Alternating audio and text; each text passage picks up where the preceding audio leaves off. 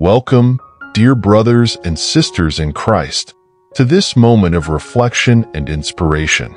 Today, we embark on a journey into the depths of God's love and His divine purpose for each one of us. Whether you're just beginning your Christian walk or you've been walking with Christ for many years, know this: God has a divine purpose for your life, and He is calling you into something far greater than you could ever imagine. The Bible, God's holy word, tells us that we are not here by accident. From the very beginning, God has had a purpose for His creation.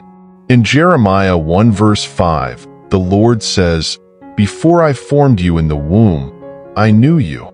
Before you were born, I set you apart." These words are a powerful reminder that our lives are not random. We are not simply the result of chance or circumstance. Instead, we are the result of God's intentional design, created with a unique purpose to fulfill in His kingdom. As we explore this idea of divine purpose, let us first consider what it means to have a calling. In the Christian faith, a calling is not simply about finding a career or deciding what you will do with your time. It is about understanding that God has placed you here for a reason. You have been called by God to live a life that reflects His glory, His love, and His grace. Every step you take, every decision you make, should be rooted in the knowledge that you are part of a divine plan. This purpose is not something that is distant or unreachable. It is something that can be discovered by seeking God's will through prayer, meditation, and, most importantly, reading and reflecting on His Word. The Bible is filled with examples of men and women who found their divine purpose through their relationship with God. Take Moses, for instance. He was hesitant and unsure of his calling, but God called him to lead the Israelites out of Egypt, reminding him that His strength would guide him. Likewise, we can look to the life of the Apostle Paul, who, after his dramatic conversion, dedicated his life to spreading the gospel. Even when he faced persecution, Paul stayed true to his purpose because he knew it was rooted in God's will. What does this mean for us today? It means that no matter where you are in life, no matter what challenges or obstacles you face, God has a plan for you. You may feel lost, you may feel uncertain about your future, or you may wonder whether you are on the right path. But rest assured, God sees you. He knows your heart, and He is working in ways that you may not yet understand to bring you closer to the purpose He has for your life. This brings us to the teachings of Jesus Christ, who perfectly embodied the will of God. Jesus came to earth with a divine purpose, to save humanity from sin and to restore us to right relationship with God. His life was the ultimate example of living out God's plan with love, humility, and obedience. Jesus consistently showed us that our purpose is to love God with all our heart, soul, and mind, and to love our neighbor as ourselves. He lived this out by healing the sick, comforting the weary, and extending grace to the broken. He even prayed in the Garden of Gethsemane, saying, "Not my will, but yours be done." This is the ultimate act of surrender to God's divine purpose. As Christians, we are called to model our lives after Jesus. We are called to live out His teachings in our daily lives, not only through our words, but through our actions. This means loving others even when it is difficult, forgiving when we have been wronged, and showing kindness and compassion to those in need. Jesus' life teaches us that living out our divine purpose is not always easy, but it is always worth it. In the end, our purpose is not about gaining earthly success or recognition. It is about glorifying God and expanding His kingdom. So how can we discover and live out our divine purpose today? It starts with spending time with God. Just as Jesus withdrew to pray and seek His Father's guidance, we too must make time to seek God's will in our lives. Through prayer, we open our hearts to God's direction. Through Bible study, we deepen our understanding of His ways and His desires for us. The Bible serves as a roadmap for our lives, providing wisdom, encouragement, and instruction. We also discover our purpose by being attentive to the needs around us. God often reveals our calling through the opportunities He places in front of us. Perhaps He is calling you to serve in your community, to share the gospel with a coworker, or to provide encouragement to someone who is struggling. Remember that God does not always call us to grand, visible roles. Sometimes, our divine purpose is fulfilled in the quiet, unnoticed acts of service and love that reflect the heart of Christ. Another important aspect of living out our divine purpose is trusting in God's timing. We may not always understand why things happen the way they do. Sometimes, the path to fulfilling our purpose may be filled with trials and uncertainties. But just as gold is refined in the fire, our faith is strengthened through adversity. Romans 8 verse 28 reminds us, "And we know that in all things God works for the good of those who love Him, who have been called according to His purpose." Even in difficult times, God is working for our good and for His glory. Let us also not forget that we are not alone in this journey. God has given us the Holy Spirit to guide, empower, and comfort us. The Holy Spirit is our helper, leading us into all truth and equipping us with the gifts we need to fulfill our purpose. We are also part of a larger community of believers, the body of Christ. In fellowship with other Christians, we can encourage one another, build each other up, and help each other stay focused on our divine calling. In living out our purpose, we are called to live lives of faith, hope, and love. Faith reminds us that God is in control, even when we cannot see the full picture. Hope assures us that our future is secure in Christ, no matter what challenges we face. And love, the greatest of these, compels us to live for others, just as Christ lived for us. As we go forth, let us commit to being vessels of God's love and instruments of His peace. My precious child, as we continue to reflect on God's divine purpose for each of us, let us remember that our journey with Christ is one of constant growth and transformation. The path of faith is not static. It is dynamic, requiring us to remain open to the work of the Holy Spirit in our lives. Just as a seed must be nurtured to grow into a strong tree, so too must we nurture our faith and continually seek to align our hearts with God's will. One of the profound truths of the Christian life is that God's purpose for us often unfolds gradually. We may not always see the full picture immediately, but God reveals His plan to us step by step as we are ready to receive it. This requires us to practice patience and trust in the process. Proverbs 3 verses 5 to 6 urges us to trust in the Lord with all your heart and lean not on your own understanding. In all your ways submit to Him, and He will make your path straight. It is a call to surrender our limited human perspective and trust that God's wisdom far surpasses our own. In doing so, we acknowledge that His timing is perfect, even when it differs from our own expectations. Living out God's purpose also requires a posture of humility. In the Beatitudes, Jesus taught, "Blessed are the poor in spirit, for theirs is the kingdom of heaven." Matthew 5 verse 3. To be poor in spirit means to recognize our need for God, to understand that without Him, we can do nothing of eternal value. This humility invites us to lay down our pride and submit our lives fully to God's guidance. It is only when we empty ourselves of selfish ambition that we can be filled with the fullness of His divine purpose. At the core of this purpose is the call to love and serve others. Jesus modeled servant leadership throughout His ministry, reminding us that the Son of Man came not to be served but to serve, and to give His life as a ransom for many. Matthew 20 verse 28. In our daily lives, we are called to imitate this example, whether in big or small ways. The essence of Christian service is not in the grandeur of our actions, but in the sincerity of our heart to reflect Christ's love. When we serve others with humility and compassion, we become vessels of God's grace, shining His light into the world. Furthermore, as we seek to fulfill God's purpose, we must embrace the power of forgiveness. Forgiveness is central to the teachings of Jesus and is a reflection of God's own nature. In Matthew 6 verses 14 to 15, Jesus reminds us that if we forgive others their trespasses, our Heavenly Father will also forgive us. Yet, if we withhold forgiveness, we hinder our relationship with God. Living out our divine purpose means letting go of bitterness, resentment, and anger. It means choosing grace, just as we have been recipients of God's abundant grace. In doing so, we are freed from the weight of unforgiveness, and our hearts become open to the love and peace of Christ. Forgiveness, however, is not merely an inward act. It has profound effects on our relationships with others.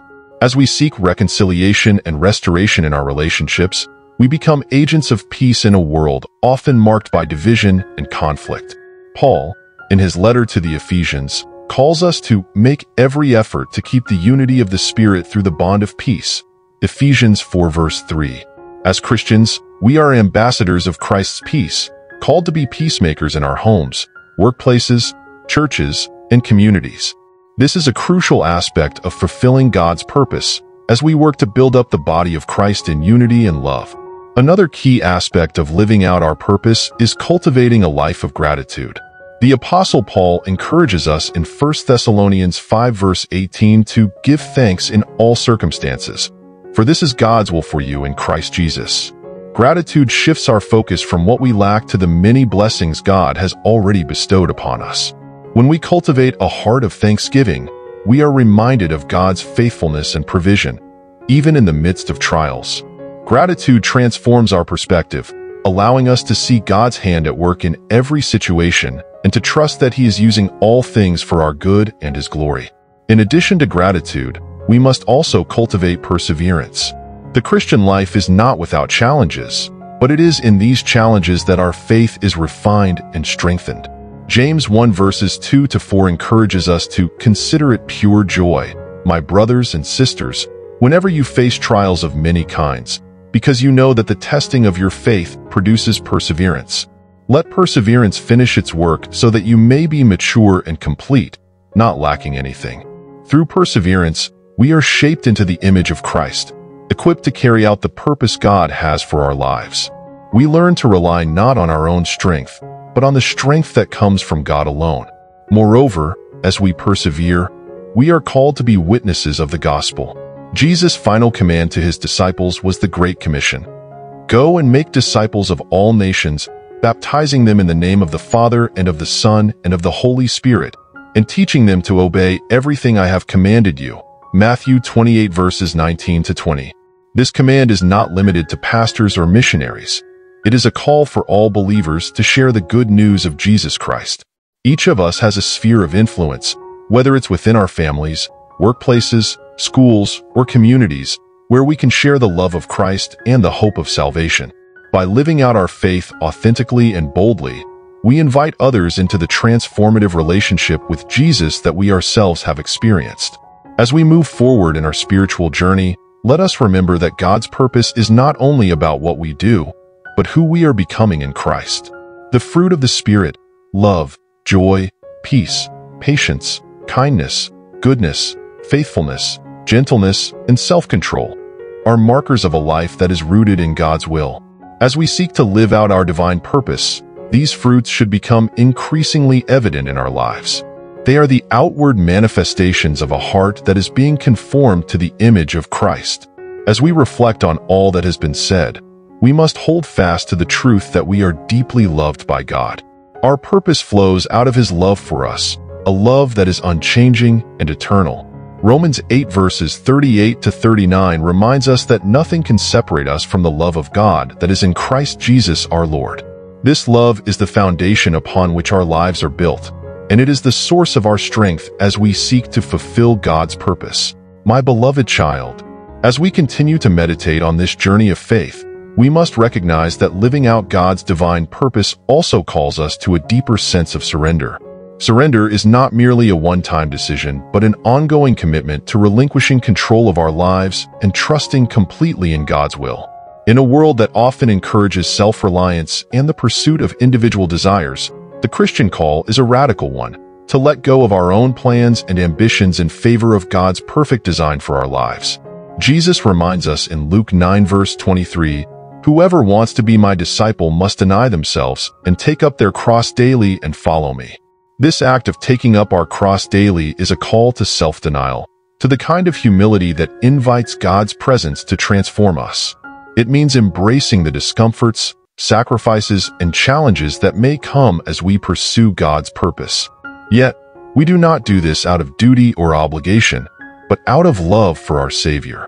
In surrendering to God's will, we allow His Spirit to work within us, molding us into the likeness of Christ day by day. As we surrender more fully to God, we also open ourselves to the joy and peace that come from living in alignment with His purpose. True peace, as Christ promised, is not the absence of troubles, but the presence of God in the midst of them. In John 14 verse 27, Jesus says, "Peace I leave with you. My peace I give you. I do not give to you as the world gives.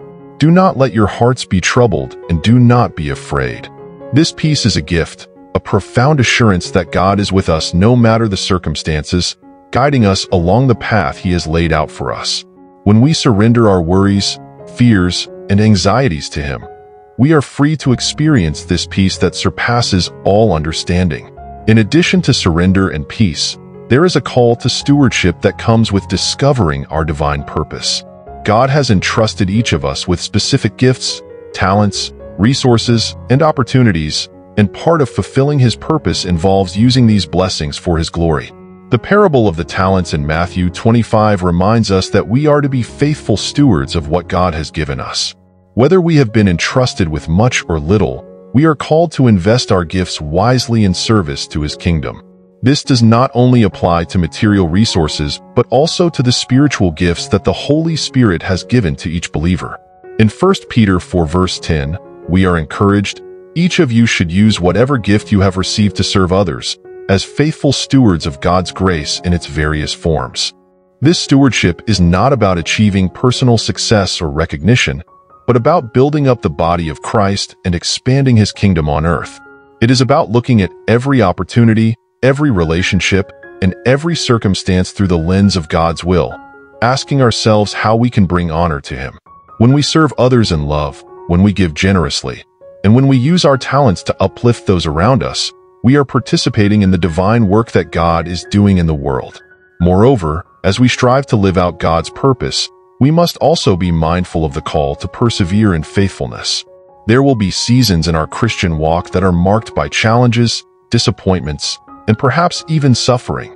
But it is in these moments that our faith is often refined and strengthened the most.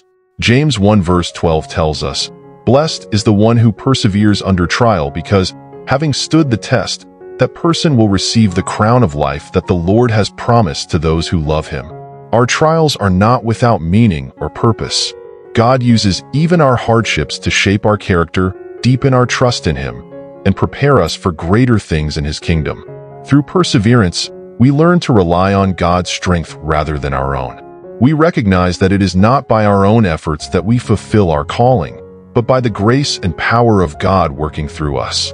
Paul's words in 2 Corinthians 12 verse 9 resonate deeply here. "My grace is sufficient for you, for my power is made perfect in weakness."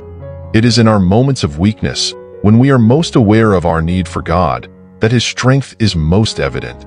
In these times, we learn the beauty of resting in His sufficiency, knowing that He will equip us to do what He has called us to do. Alongside perseverance, another essential component of living out our divine purpose is the cultivation of deep, abiding faith.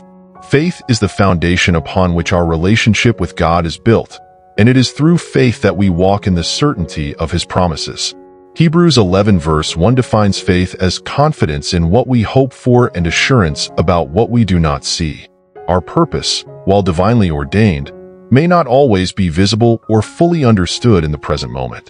But faith allows us to trust that God is working all things together for our good, even when the path ahead is unclear. This faith is not passive.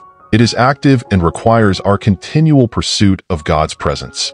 It calls us to lean into the promises of Scripture, to stand firm in the truth of God's Word, and to seek His guidance in every decision. It is through faith that we embrace God's calling, even when it seems daunting or beyond our own capabilities.